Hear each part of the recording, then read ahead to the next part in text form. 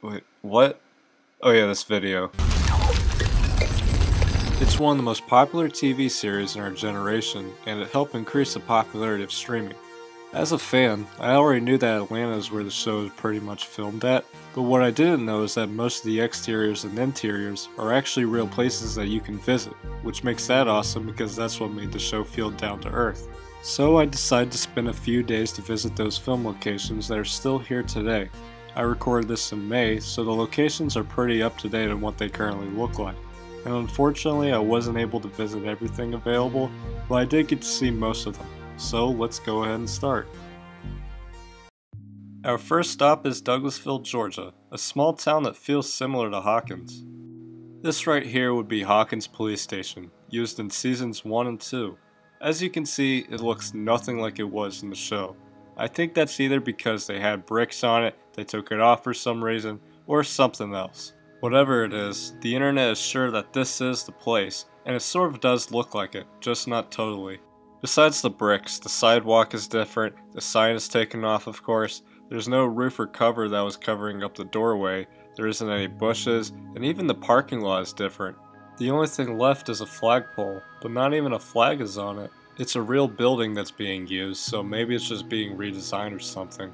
But who knows. It's barely noticeable, but hey, this is the police station. You can even match it up with scenes from the show.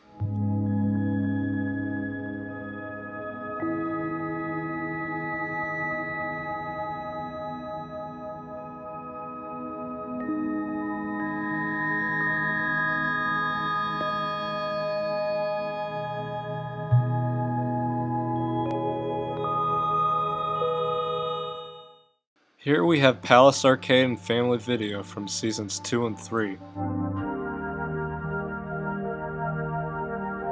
In real life, it's unfortunately a dumping ground of trash. That's why there was a truck blocking the shot, because there are people dumping garbage in there. I wish I got to see up close, but I don't think they filmed in the inside. And even if I did, all you'll see is trash. I do like, however, that they left the paint on from the show, and they also left the brick support for the sign. Yeah, this is where the sign would have been. After all this time, I thought that sign wasn't real, but I guess I was wrong.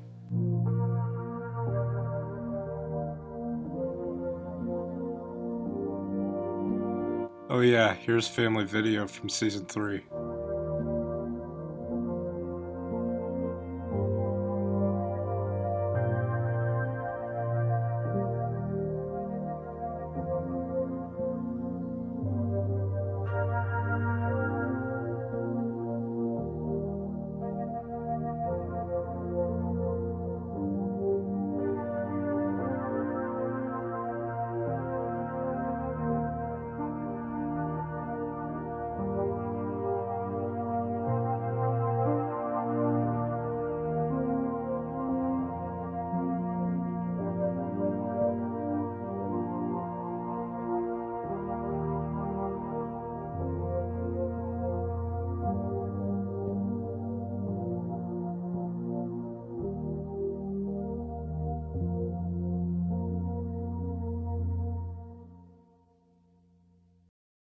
This is Bradley's Big Buy, the grocery store from seasons 1 and 3. It's the same store Eleven went into in season 1, that's why the outside looks pretty familiar. Thief! Thief! The section where the Eggos are in real life are in the same section Eleven got them in the first season. However, I didn't check that side because I was on the opposite, but people say it is in the same spot, so that's on me for not checking, sorry.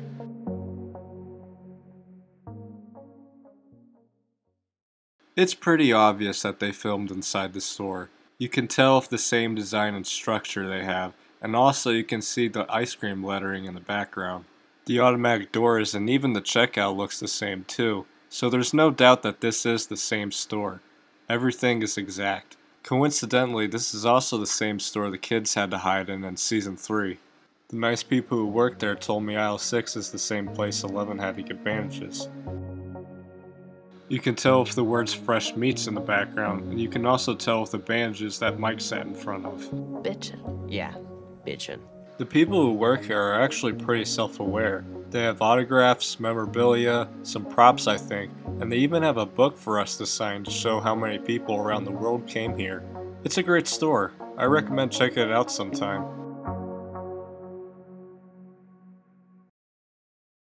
Right here is the hospital from season 1. In real life it's a First Baptist church, but the show made it look like a hospital, and it does kind of look like one if you think about it. There's unfortunately not a lot of stuff to talk about this building because it was just an exterior location, but it is the same hospital Will was in at the end of season 1, and somewhere around here I think is where Hopper left out of the building.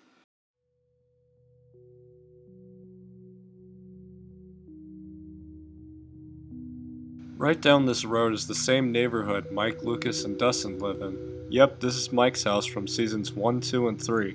Out of all the locations, I found Mike's house to be the most overwhelming. After all, it's pretty much one of the first scenes of the entire series, and it's where they hang out all the time. The interior, however, was shot in a studio, so it's not the same. You also can't step 1 foot close to the property, as you can tell with the signs. I just wish I could visit the back because that has a few key scenes from the first season. Near Mike's house would also be Lucas's house from seasons 1, 2, and 3.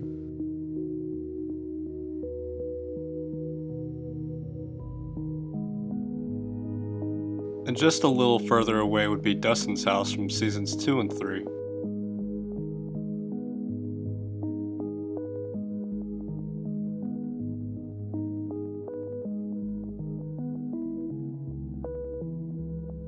Just like Mike's, you can't see Dustin's house good enough because of the private property. All I want to do is just see his garage because that's where he found Dart in season 2.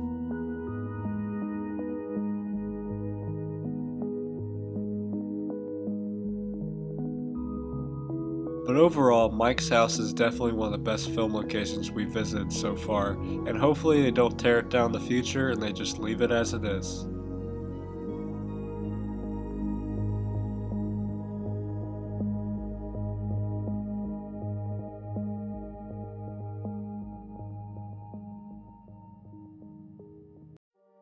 This building here in Lithonia, Georgia will be Hawkins Post from season 3, the same post office where Nancy and Jonathan worked at.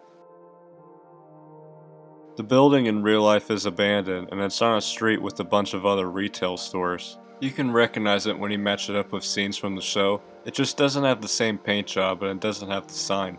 I tried to get a look inside with the camera, but there's really nothing. In fact, I feel like the interior was shot in the studio as well.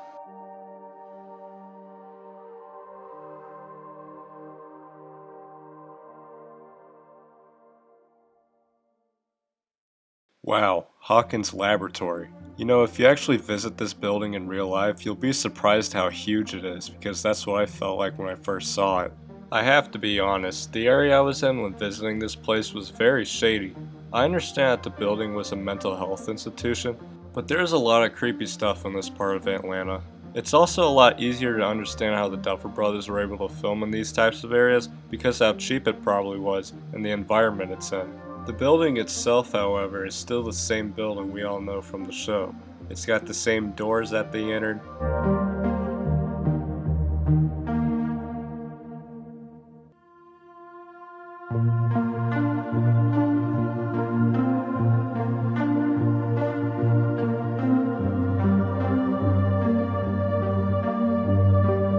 It's got the same satellites, the same parking lot.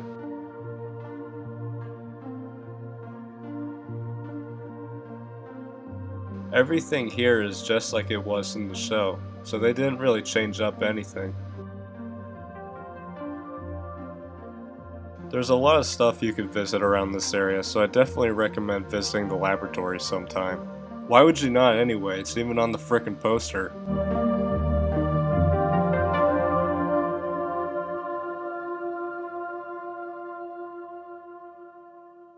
Right here is Hawkins Community Pool from Season 3, and yes, it is a community pool in real life.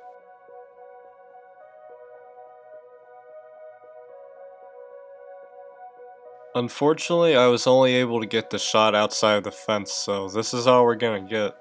Nah, I'm just kidding. A very nice guy who was working at the pool actually worked with the crew for Stranger Things 3, and he let us in and gave us a tour. However, just to keep his word, I'm only able to show a few things we got to see.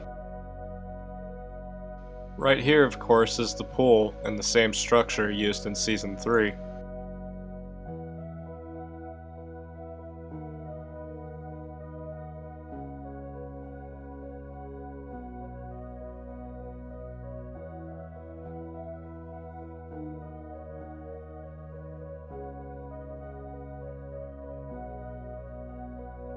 This is the same bathroom where Billy was in.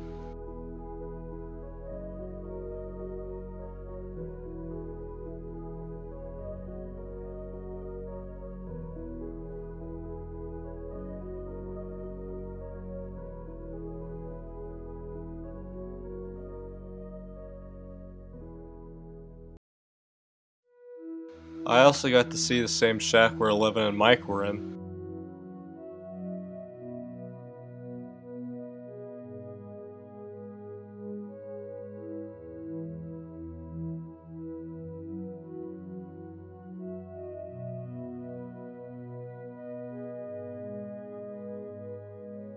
And right here are the concessions where Eleven and Max were at.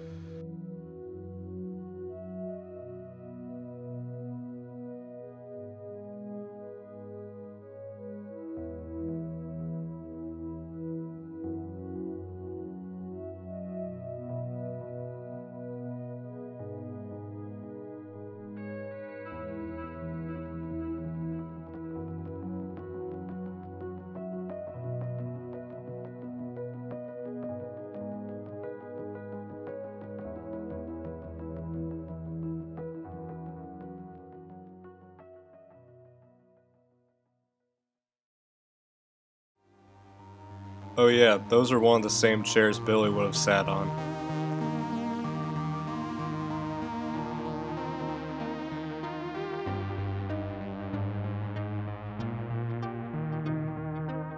That was a very lucky day, wasn't it?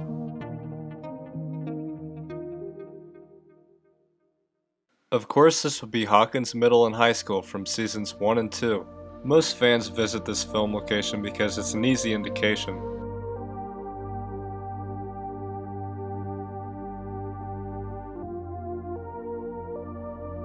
In real life, it is a real school, and they're pretty happy to keep the Hawkins Middle School artwork up still. Of course, that's probably because they're about to start filming Season 4. There's a lot of places around this area where you can find key scenes from the show.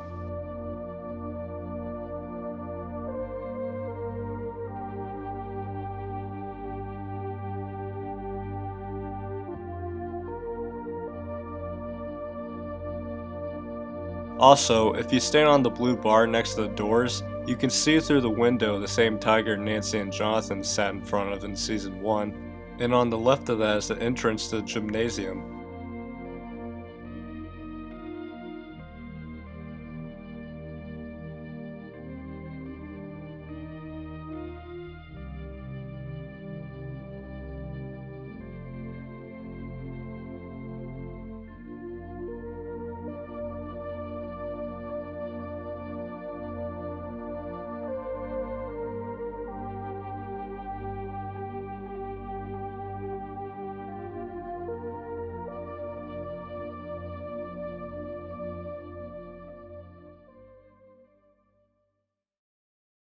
We then drove down to Jackson, Georgia to see downtown Hawkins, and oh my god. Well, where should we start? In the middle of the whole town is the library from Seasons 1 and 2.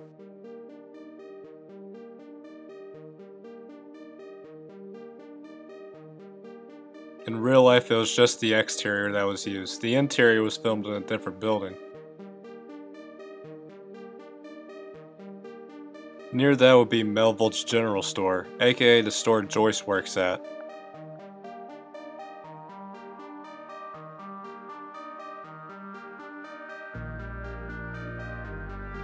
Next to it would also be the Radio Shack where Bob worked at in Season 2.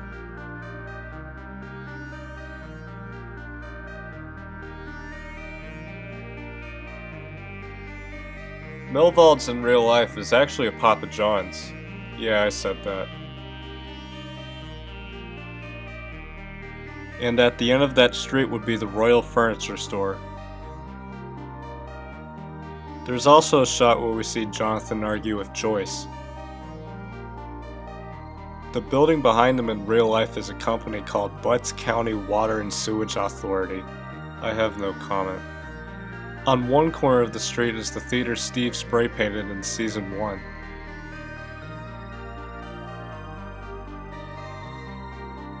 In real life, I think it's like a restaurant or something because it's obvious that it doesn't look like it was in the show.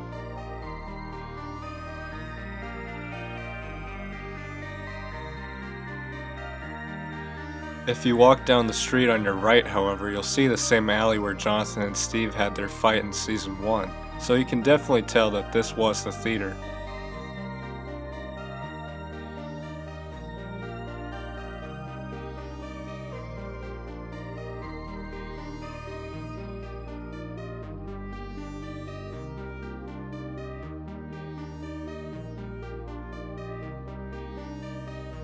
Well anyway, that's downtown Hawkins practically. It's a small town in Atlanta, but the people there are self-aware. There's even a store that sold Stranger Things shirts.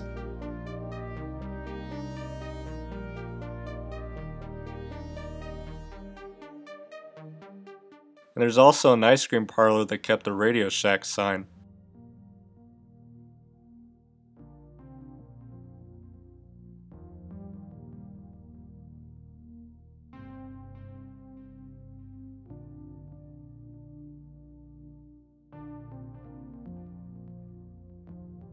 This small neighborhood in Atlanta is actually the neighborhood where one of the most iconic scenes of the show took place.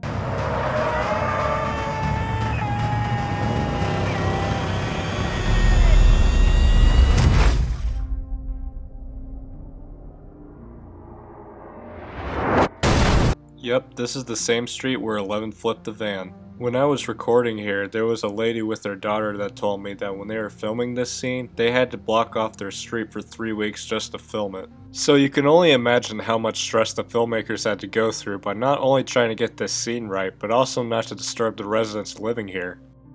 There's nothing much here, but it was nice seeing the same neighborhood. Our last stop, of course, is Starcourt Mall from Season 3. In real life, it is an actual mall called Gwinnett Place, and it's shady as hell.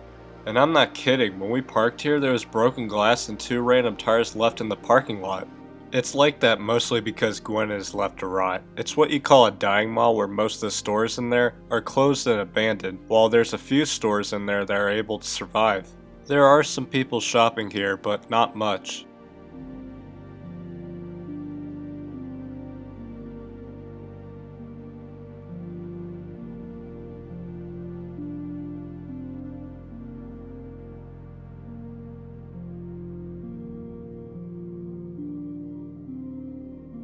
It makes a lot of sense how the Duffer Brothers were able to film here since the whole place is about to fall apart. This is the type of mall you hear creepy music in. When you walk around the mall, you can definitely tell you're in Starcourt when you can see the same patterns and structures from Season 3. The sign also looks similar and so does the window patterns.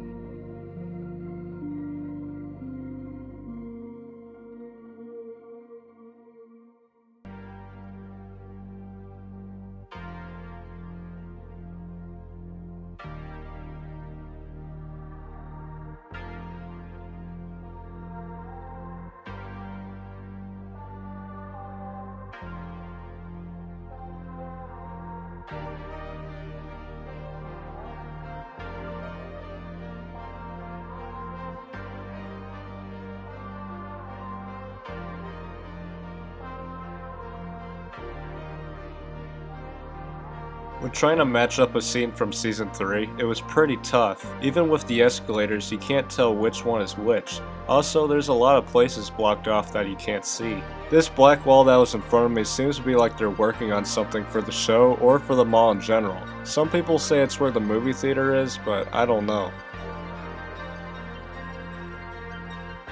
The only place at the mall that I can recognize was one of the entrances. This is where Eleven and Max broke up with Mike and Lucas.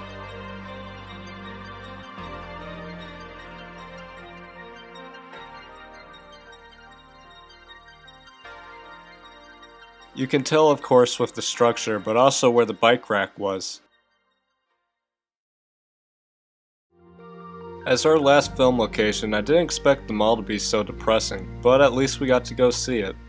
One of the main factors that made Stranger Things great is how down to earth it feels, and now that I got to visit a lot of the locations, it makes the show more likable. Yeah, season 3 was pretty unrealistic, but they did use real interiors and exteriors like the mall and the community pool. And at the end of the day, I got to stay in the same place everyone in the show was at.